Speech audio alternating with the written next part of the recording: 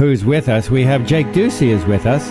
Jake's the author of Into the Wind, about his 6-month journey wandering the world for life's purpose.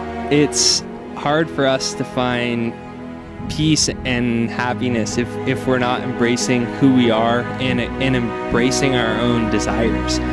Ralph Waldo Emerson says the greatest success is to be yourself in a world that's constantly trying to make you something else.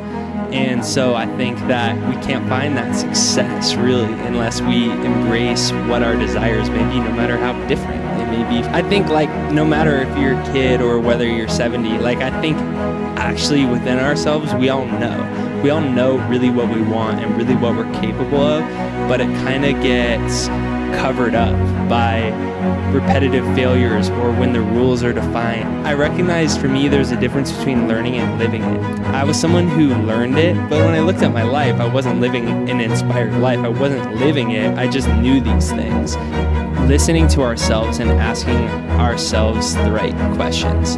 You know, it's easy to never want to look inside yourself when the only questions that we are used to asking are, why do I always fail? Why does this always happen to me? Your dream, the seed within your mind and heart, is just like the seed of a lemon tree that goes into the soil.